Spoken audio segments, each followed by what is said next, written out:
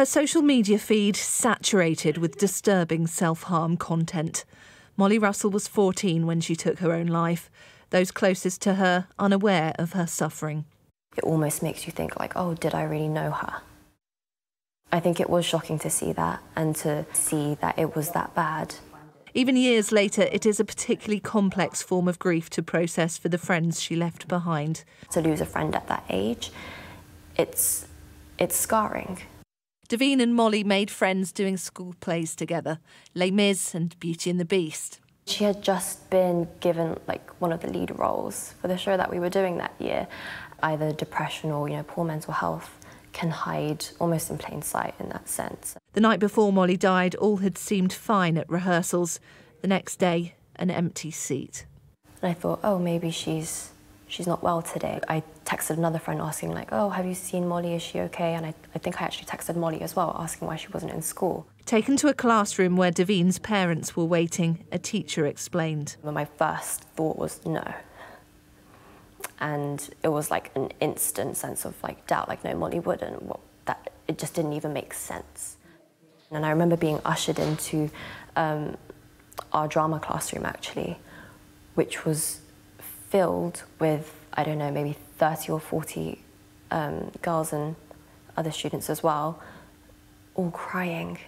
And that's a sound I can't forget, the sound of that many children just in such emotion. Before taking her own life, Molly left a note, quoting an Instagram post which said, "I'm just not good enough." She was so loved by all of us, and I think if she saw how much pain we were going through knowing that she was gone, I don't think she would have made that choice. I think she genuinely believed that we would be better off without her. Her family would later learn that alone in her room, social media algorithms had been feeding Molly content too disturbing to show here. In a landmark conclusion into the cause of death, the coroner decided social media romanticised acts of self-harm, normalised her condition, and that some content discouraged Molly from discussion with those who may have been able to help, ultimately contributing to her death. It's not about whether it's there in the first place. It's about the way that they recommend and push children into feeling absolute despair. It is inhuman and it has to be illegal. We have to have some protections in place to say, actually, you don't get to grow or have profit on the life, the good health, the well-being of our kids. I want people to know that what happened to Molly isn't an isolated event, and the content that she's being pushed, it still exists today. On Instagram, many of the hashtags Molly searched for have now been blocked, but not all of them, as Sky News' data and forensics unit has been finding out. We're not going to read them out because we don't want anyone to look them up.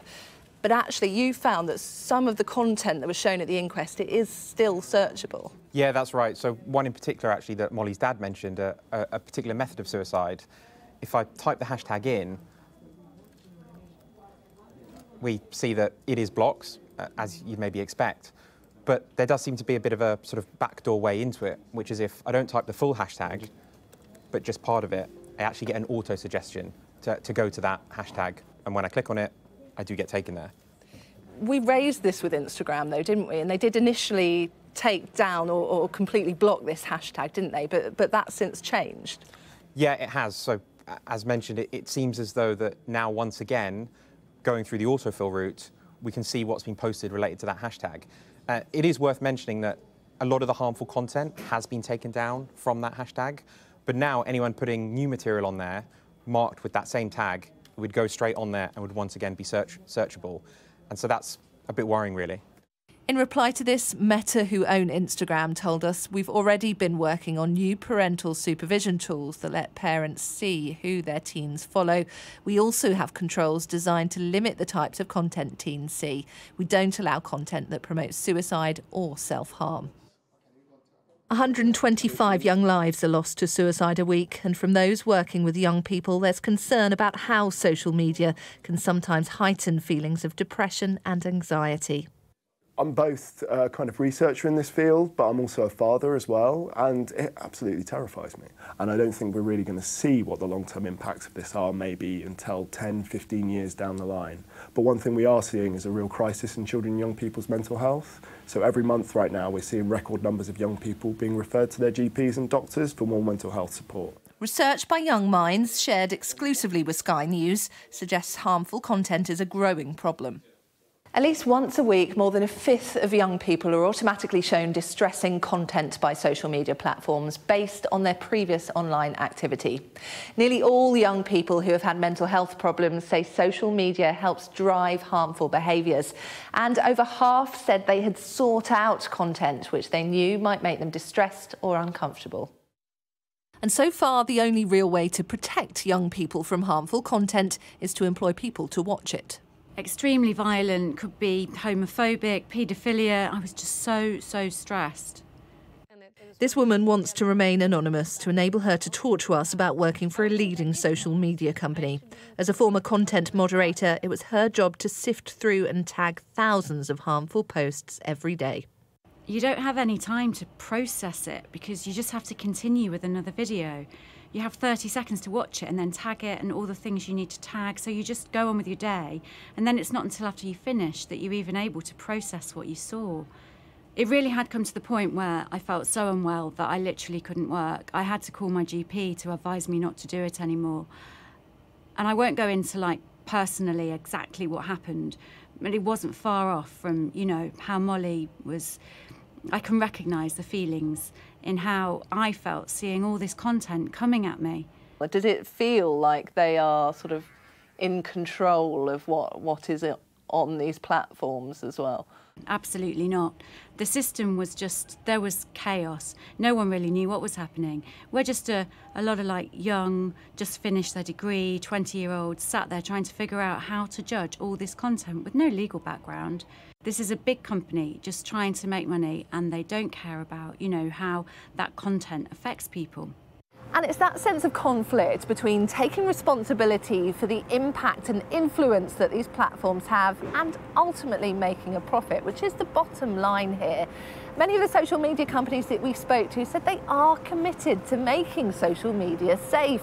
But with millions of users and millions more posts, policing it is no small task. The internet is a bit of a wild west when it comes to trying to regulate it. So as soon as you come up with one model that you think will help build walls around what we have right now, people naturally find a way out there. So what's needed actually is a real kind of agile piece of legislation, a real agile regulatory framework that includes the voices of young people, that is constantly evolving, so that we can really kind of keep on top of that.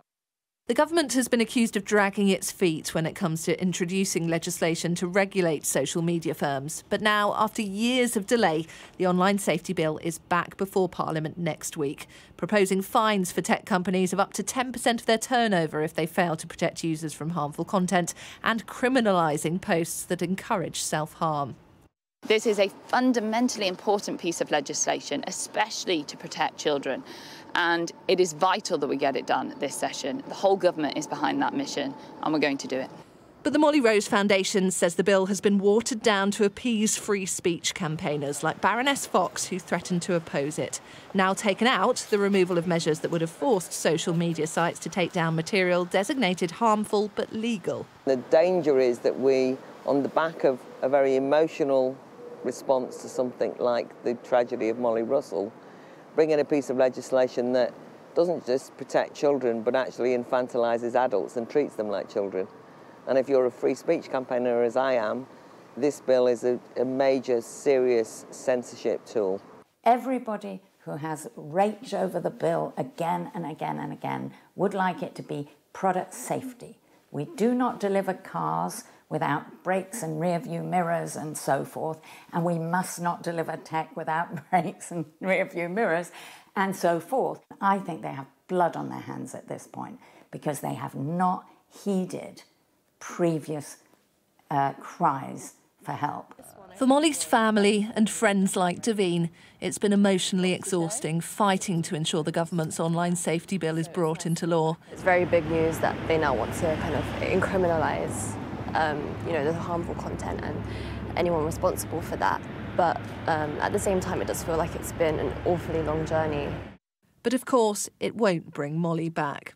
I've actually still got her birthday present from 2017, so that would have been her 15th birthday. And of course, she never made it to that birthday, and that present still sits in my room at home because I'm just really not really sure what to do with it. I obviously can't give it to her, but I think in some way it feels like I can kind of hold on to her through that. Katie Spencer, Sky News. Well, if you have been affected by that story and want to talk to someone, you can call the Samaritans for free on 116 123 or email joe@samaritans.org.